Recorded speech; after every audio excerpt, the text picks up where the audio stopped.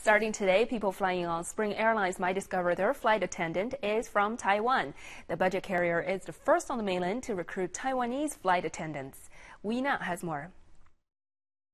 34-year-old Xu Shaoping worked as a TV reporter in Taiwan for 10 years, but today she started her new career as a flight attendant for the Shanghai-based budget airline. Though she had to get up early today to prepare for her first flight, she was very excited. I like to travel and I want to explore the world. So this time I try to join this team. And I'm very excited for today's flight because it's my first time.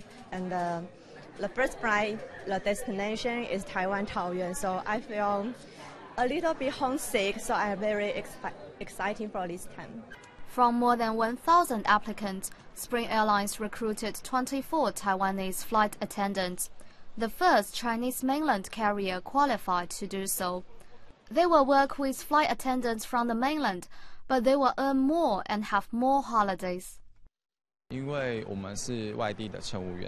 we are from outside Shanghai, the airline offers us housing and transportation subsidies. They told me that I can earn at least 50,000 new Taiwan dollars a month, so I want to come here.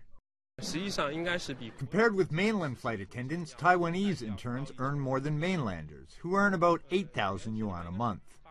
Also, as they accumulate more experience and get promoted, their hourly income will rise at the same time.